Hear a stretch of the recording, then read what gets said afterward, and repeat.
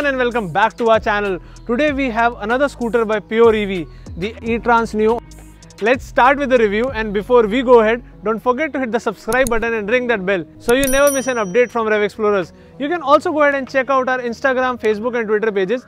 Handles will be right over here.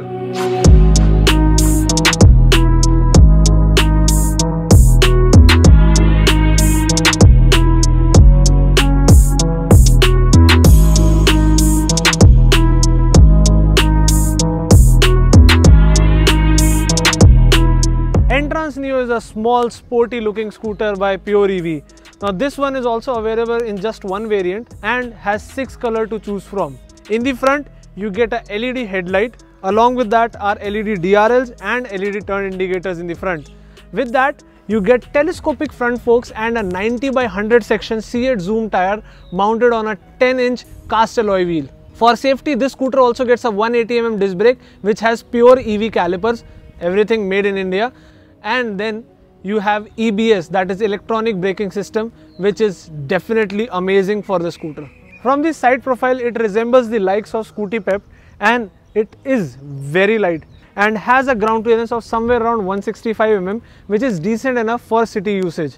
And just like the ePluto 7G, you get 2 ways to charge the battery with the 67.2 volt 10 ampere charger, and it takes around 4 hours to charge the scooter. Instead of a locked storage unit like in ePluto, this one gets 2 open pockets to keep your stuff, along with a hook to hang your bag. Then the external charger is over here below the seat, or you can just switch it off, open the boot, and once the boot is open, well, there is no boot storage over here available. You have small storage to keep few of your stuff, but then the major part is consumed by the battery. You can just switch off the PCB, you can plug this off and take out the battery, take it home and charge it. Or you can just keep it plugged, switch on the MCB and charge it from the external port. So the best part about this battery is that you can easily replace it. It is made by Pure EV, so it is made in India. It gets a 3-year warranty or 40,000 kilometers, whichever is less. And it is the same 60 volt 2.5 kilowatt hour battery, just like in the ePluto 7G. The seat is very soft, it is very cushiony and very comfortable, just like the ePluto. And the seat height for this scooter is somewhere around 760 mm. So if you are above 5 feet, you can easily ride this scooter because it is a very lightweight scooter.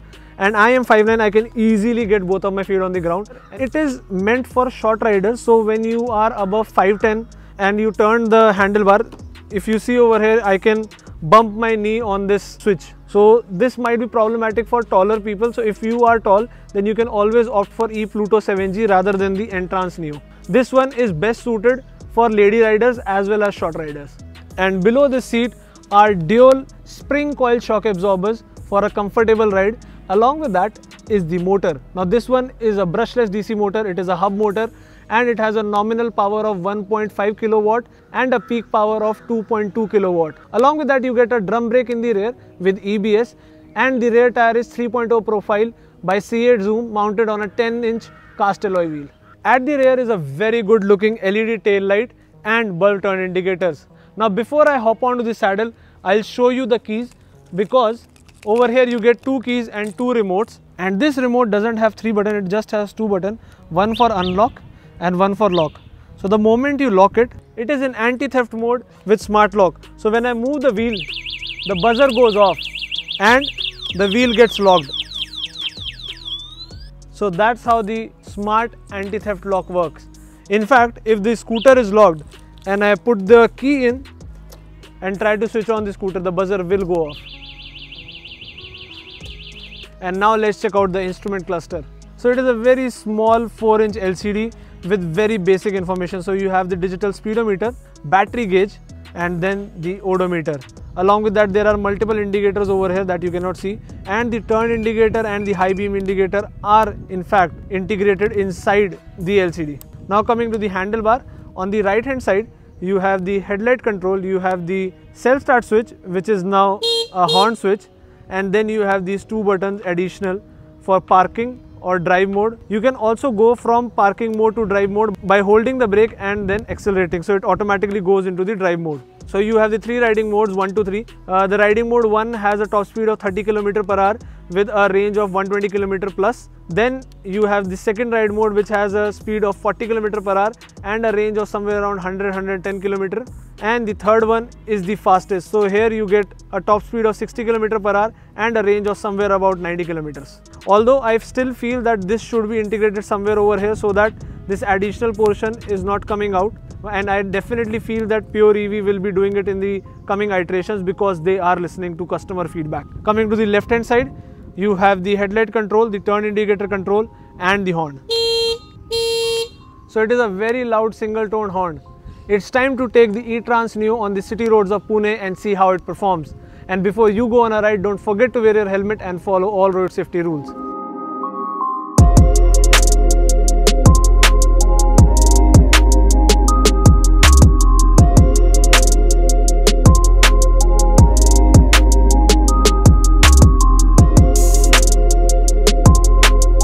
One thing is for sure, Pure EV does know how to keep rider comfort in check. The seat on the scooter is very well padded and very comfortable, best for city use.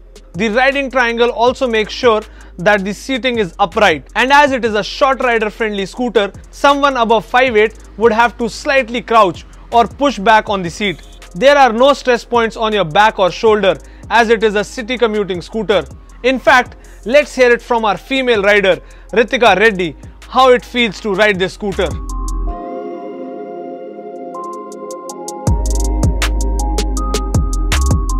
Thank you, Abhinav, for giving me the opportunity to ride the scooter.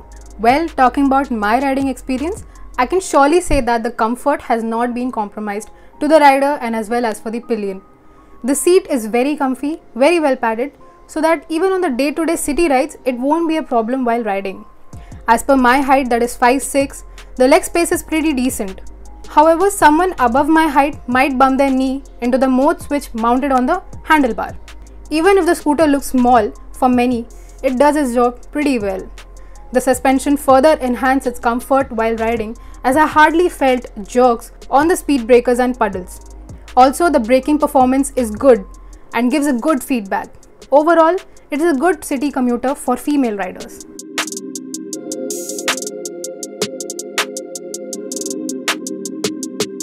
And it's not just the comfort. The performance on this scooter is also good.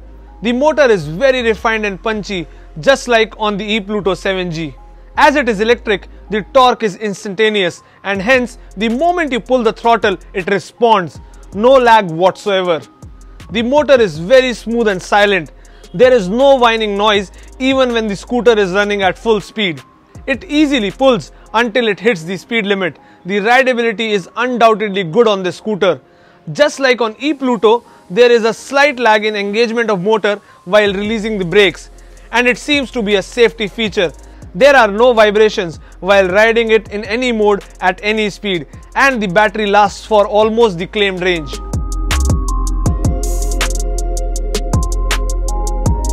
The brakes inspire good confidence. They are superb.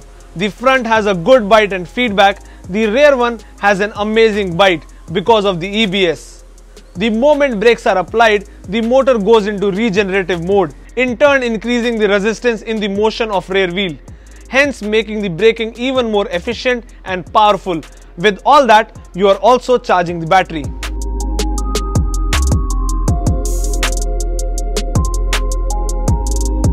As Ritika said, Pure EV has done a phenomenal job in terms of suspension setup.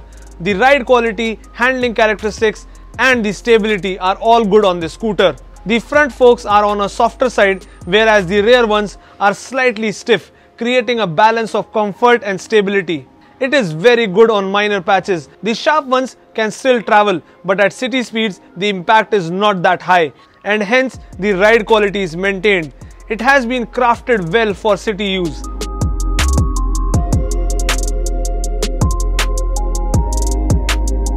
The build of the scooter is good, especially considering the main components, that is the battery and the motor. It is rock solid and Pure EV has been improving it with every iteration, adding something new. And I would like to see the riding buttons soon integrated in the switchgear itself. Overall, this is a good scooter for city use by short riders.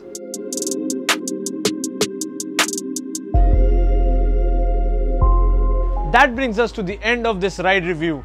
If you also like the ETrance Neo, you can get it at 79,000 ex-showroom Delhi. And don't worry, because this product is made in India and it is made by our very own IITians from Hyderabad. I hope this video was helpful for you. Do give it a thumbs up, and if you are new to our channel, don't forget to hit that subscribe button and definitely ring that bell so you never miss out any notification from us. If you still have any doubts or any queries, you can leave it in the comment section below or directly catch us on our Instagram page, Facebook page or Twitter page. The handle will be right over here. We'll see you again in the next video. Till that time, stay home, stay safe and ride safe. Bye bye.